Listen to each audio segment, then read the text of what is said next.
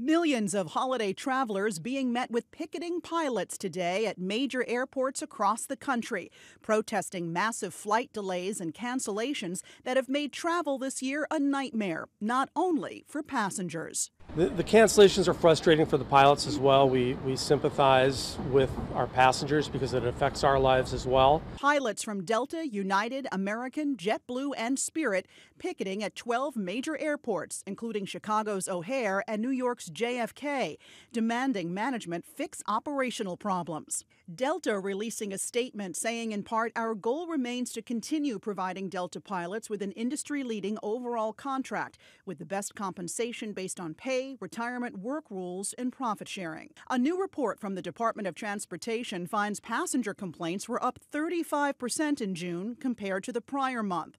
The airlines blaming staffing shortages, a resurgence in travel demand, and severe weather for the travel chaos. Transportation Secretary Pete Buttigieg sending a letter last month to the CEOs of major airlines demanding they do better. Today, the DOT launching a new website that lists what airlines owe travelers for various flight disruptions, including things like meal vouchers and refunds. Airlines insist the picketing pilots are off duty and so won't affect operations. But if you're one of the 13 million people expected to travel this Labor Day weekend, experts advise pack a big bag of patience because airlines and airports are still understaffed. Despite that new DOT website for passengers, 38 attorneys general sent a letter to lawmakers this week criticizing the DOT's response to consumer complaints, asking them to shift authority to the states and other agencies like the Department of Justice.